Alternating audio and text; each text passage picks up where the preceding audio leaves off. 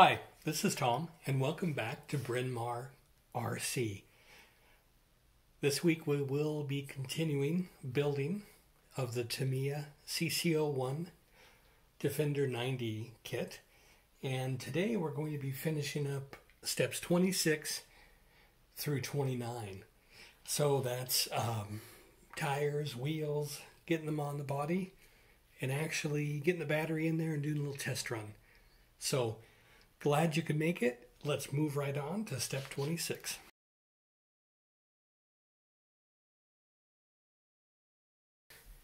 So step 26 is actually assembling the tires and the wheels. Part of this step is to actually glue this is common in RC tires. If you don't have bead locking wheels, is to actually glue the wheel, glue this part of the tire to the wheel. I'm not going to do that, as soon I will actually be replacing these tires with the non-kit tire. These are very hard and not very soft, and to be good four-wheeler or crawler, the tire should be much softer than it is. Take, for example, when you're actually going out four-wheeling, people lower the tire pressure in their tires. This is, again, to make the tire softer and grip more easily on terrain. I have made or put together 3 of them already. You can see here. I'll just do the 4th one here, and we'll move forward.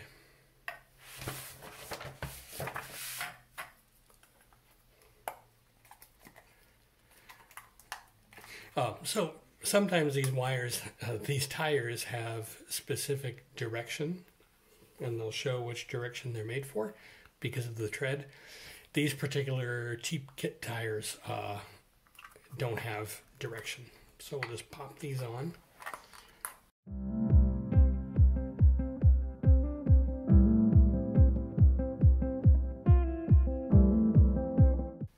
You can see that there is a slit or an area there for the side of the tire to be in.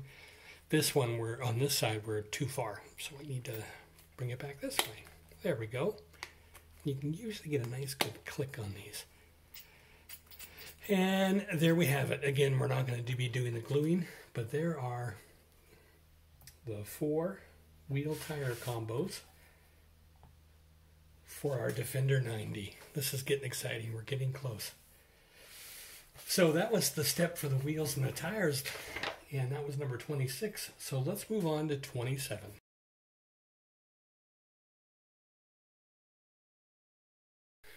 In step 27, we're going to be attaching the front wheels.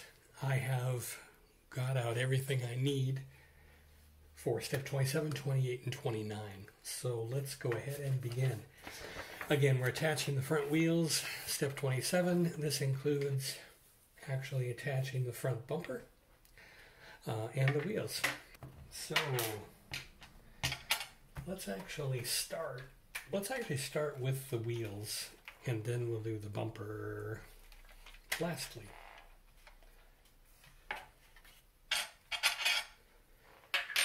Okay, so to attach the wheels, we are actually going to be using some of the last bearings. Again, this is calling for plastic bearings, but as we mentioned before, I'm using the Fast Eddy bearing kit. And these are pretty much the last 2 bearings for the kit. So let's go ahead and start that.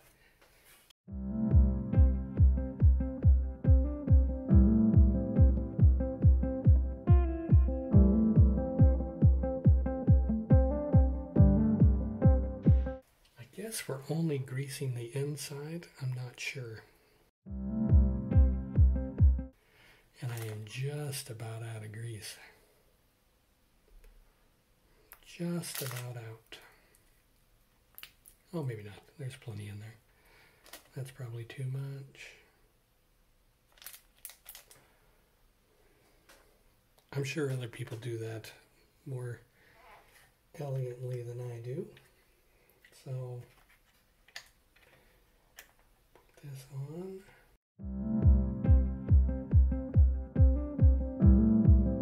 Okay, we put that on, then we put one of the rods in.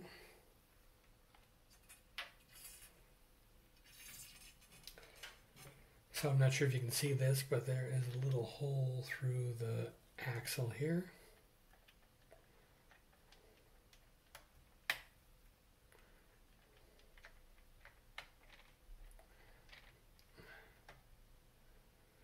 There we go, we got that.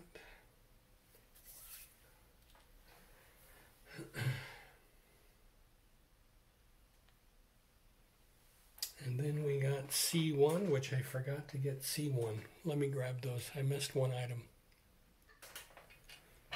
Okay, I neglected to get these two parts, which I should know the name of these parts, but effectively they are between the bearing and the rest of the axle and the wheel.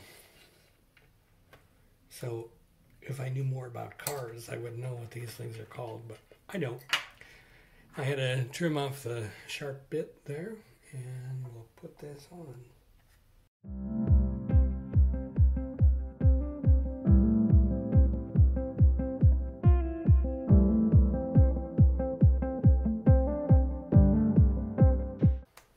Boy, that piece of plastic is really on there, so I've been using a pair of side cutters. Ah, much easier. Alrighty then, so on this side we can put a wheel on.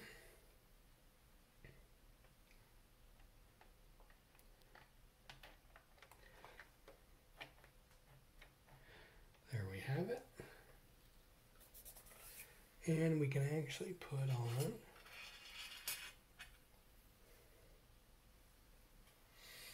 and we can actually attach the wheel. Here it is.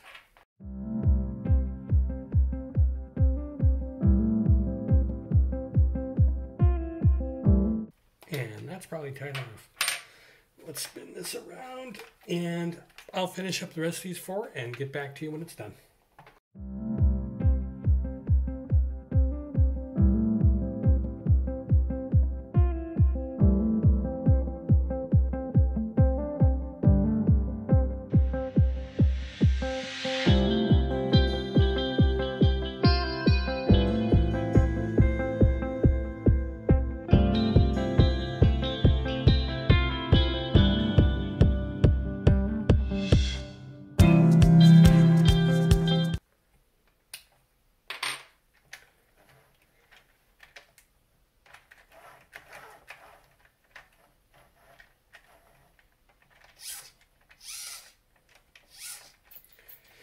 Okay, there we have it.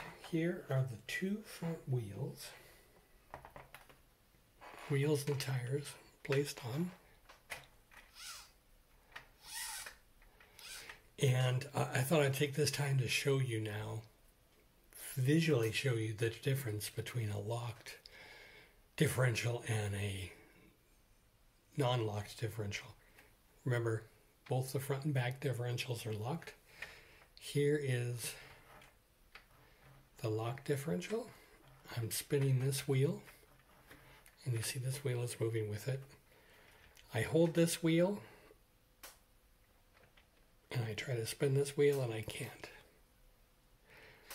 They are locked together. Now let me show you on another model an open differential. This model here is my Tamiya MO3. The MO3 chassis, and it's the Mini Cooper. This is a front wheel drive model, and it has open differential. So one thing to notice, on the locked differential, I'm moving this wheel to me clockwise, and that wheel is also moving in the same direction clockwise. Here is an open diff. Front wheel drive. Oops, sorry. Yeah, front wheel drive.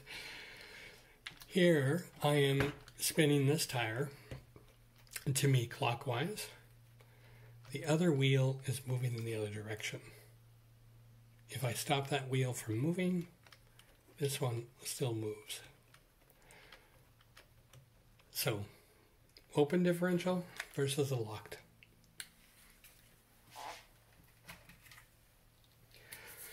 Let's continue with the other four wheels.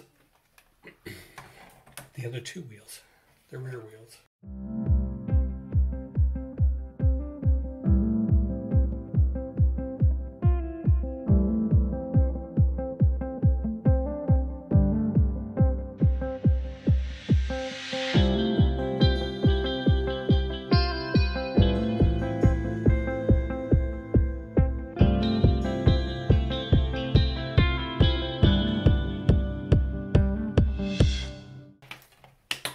Okay, there we go.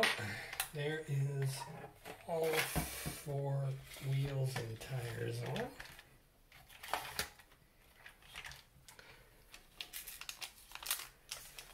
So now that's actually starting to look like a vehicle, huh?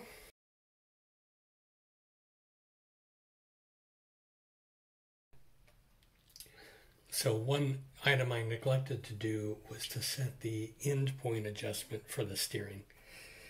And what this is setting up the radio and the receiver to not allow the servo to be pushed beyond maximum. If you may have noticed in some of the shots when I was turning, some of the video when I was turning far left or far right, you could hear the servo struggling a little bit. I was allowing the servo to be pushed further than the steering can mechanically do. As well, I think this servo is pretty weak and old, and I probably should get another one. Maybe I'll do that next week. But so I dialed down the right and left in point adjustment for the steering to the following. So I'm holding it far left. You can see the steering doesn't change very much, but the servo is not angry with me right now, holding it to the left. Now here's right. Right goes a little further. Again, I think that's just a poor setup on this crazy model. And you can hear that the servo right now is not struggling. So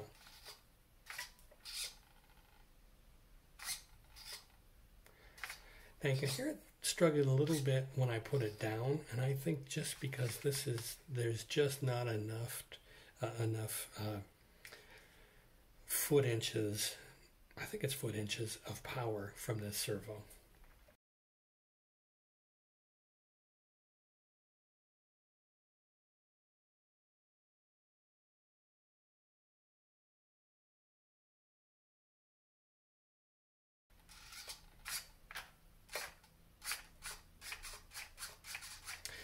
Okay, so that's endpoint adjustment setting for the steering. And as you can see here, EPA is endpoint adjustment. I'm on, there's the left.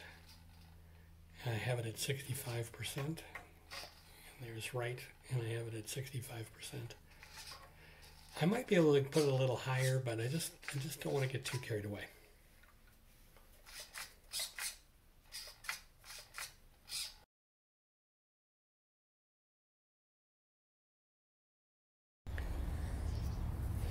Time for our first test outside. Let's give this a try.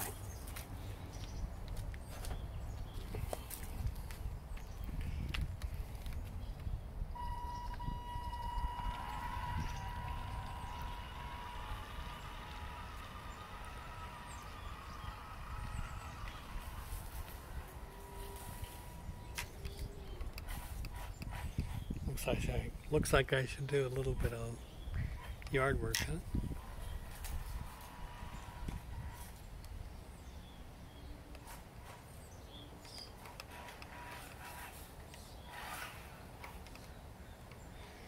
So the steering radius on this thing is terrible. We expected that.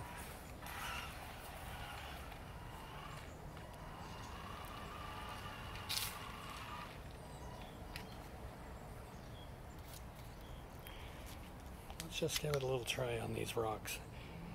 This is a very poor crawler. It's sold as a crawler, but it's not a very good one.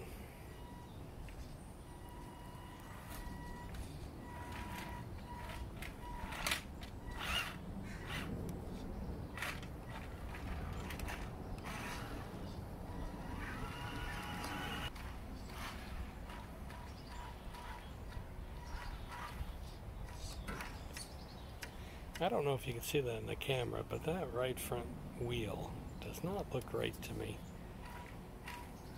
I cannot make that thing look straight. Well, everyone, that's going to do it for today. This is Tom. Thank you for joining, as always, and see you again next week.